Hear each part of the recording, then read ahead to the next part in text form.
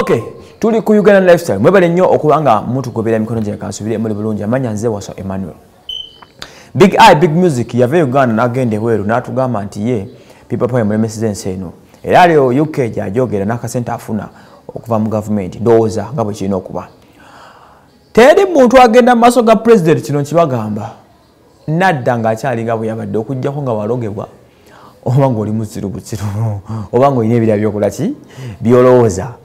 President Museveni okufuzingana obusinkano omukulembeze w'eggwanga kikyusa obulamu bw'abantu nkubuulira mazima. Omuntu n'atukulembera nze nange njagala mu meeting omukulembeze w'eggwanga saagala mbalimbe. Kye tukolera kye kisembayo mu ggwanga wano. Big Eye okola meeting omukulembeze w'eggwanga obulamu bwa Big Eye bwakyuka. Enjogera yakyuka n'ebirozo bye byakyuka.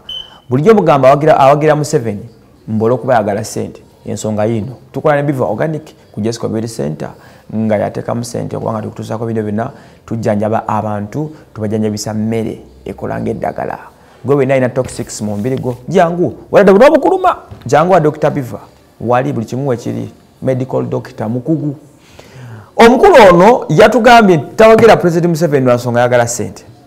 Big Eye yagambye nti President eggwanga lino ssanyufu nnyo lwaki tiyengo omuvubuka wagira President Museveni kubanga President Museveni ya sacrificinga emyaka gye 5 gye yamala mu nsiko n'alwanira eddembe ne freedom ne peace ebeddembe ne peace ebiri mu ggwanga wano ffe bitweyagaliramu munfuna omukulu n'agamba nti President Museveni y'ensonga lwaki tulina abavubuka 92 ku buli 100 abakulidde mu ddembe ono mu ggwanga bigambo bya Big Eye agamba nti singa si mirembe omukulu gye yateekawo bazadde baffe tebandifunye kadde kanyumya kaboozi tebandifunye kadde kanyumya kaboozi kutuzaala kati agamba nti mirembe omukulu gye yateekawo ensonga ezikwatagana n'akaboozi zino sex kanga basomedde mu luzungu olunyo nkaddemu omukulu nakandayekero nyiwe kali agamba the peace President Museveni and his team brought in Uganda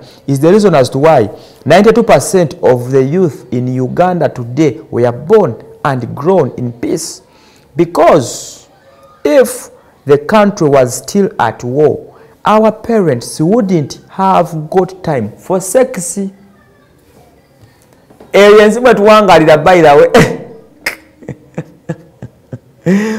Big Eye awagira President Museveni lwansonga y'okubanga alina eddembe ery'okukola akaboozi nga bw'ayagadde mu buli ssaawa alina okuzina akaboozi kafuka kangu mu ggwanga ne Uganda kwa buli weyita mu nsonda abakalenga we bali okitegedde kitegeeza otumya n'otemesa ane Big Eye weesiriwalira mbuye awagira President Museveni lwa akaboozi yokitegedde kugamba naye nga mutuufu nange ndi ku sayidi yo kunsi tukolera ebintu ebi mbabuulira mazima tukolera akaboozi ndowooza keka kulembera in fact uli akola sente ze afune ebikazi ebirungi yeyagale sikyekyo tukola kufuna ssanyu n'abakazi waliwo kisingako kwawo anjagala ombulire gwe omusajja ali okolera ki abantu bakolerera ekyo stomach and sex bibakolerera sooka olye onyumirako ebirala bijja luvannyuma yoyo Big Eye Uganda usipime yawagira President Museveni wakaboozi ana enseno kale tuli ku Uganda lifestyle M&S property consultants ekawanda ffe tubaguza amataka ate ng'edigayo kilifusali yakola ekintu kyonna naba nga kikutuusaako amatala nga bagaka wasana emmere okuba nga nkikwasaganya ate mbeere bulungi bweraba